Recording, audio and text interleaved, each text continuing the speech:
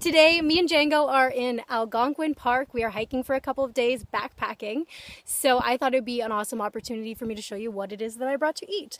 So this is my first solo trip. It's my first trip by myself, and it's also my first trip as a vegan. So that definitely altered the things that I bring to eat. And if any of you have been backcountry hiking, camping before, then you know that you need to have things that are very, very lightweight. Oh, there's Django. He's just roaming around, just like hanging out at our campsite. Can I just say, like, how beautiful this is? Look at that.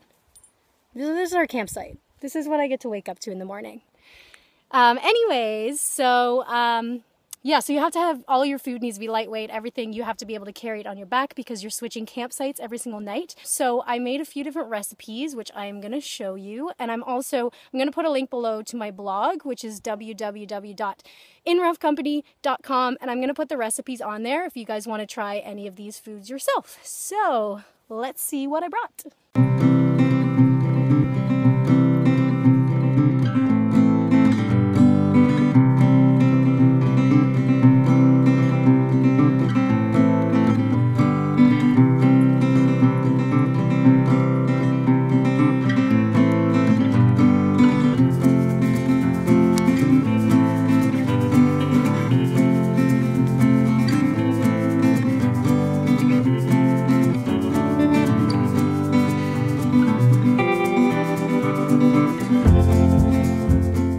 Django, that's not for you. You can't eat that. Yes, that one's for you. Okay, bye.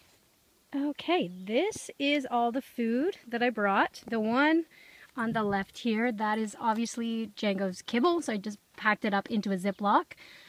Right here I have matcha, which is like a powder. It's like kind of like green tea.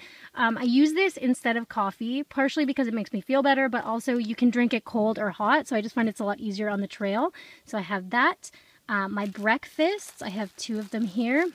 This is rolled oats, and then inside it I also put some chia seeds and then some cranberries. So I have those already pre-packaged up so that I can just add water to them in the morning. For my snacks, I have Lara bars. I already ate one today, which is why it is gone, but I have those. I'm trying a bunch of different flavors, so they're all different kinds. For my snacks, I have this trail mix. I have two of those. I ate one today.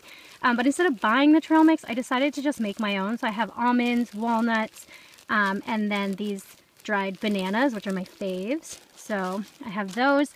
I also brought a bag of vegetables. I know a lot of backpackers will say, oh, why did you bring that? It's going to be so much extra weight.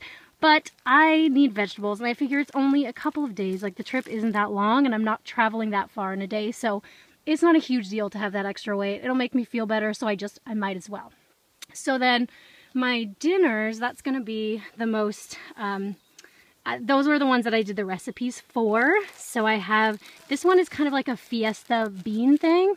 So I have rice, I have black beans, there's some corn in there. In all of these I put chia seeds just for some extra oomph into them. And then there's a whole bunch of spices, lots of spicy things in that one. So that one's gonna be really good.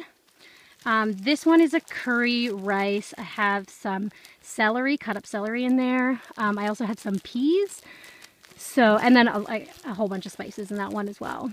And then I have some couscous. This one you can see the chia seeds in that. And it's garlic couscous, so there's a whole bunch of spices to give it a little bit of extra something. Normally, instead of using actual vegetables, I would use the dehydrated ones. But like I said, this trip kind of came on really fast and I didn't have a whole lot of time to order things. So I just decided, since it's a couple days, that I would just go with what I had. So this is what I'm going to be eating for the next couple days. I'm pretty excited for it. Django's trying to eat my campfire. That's going to be a problem.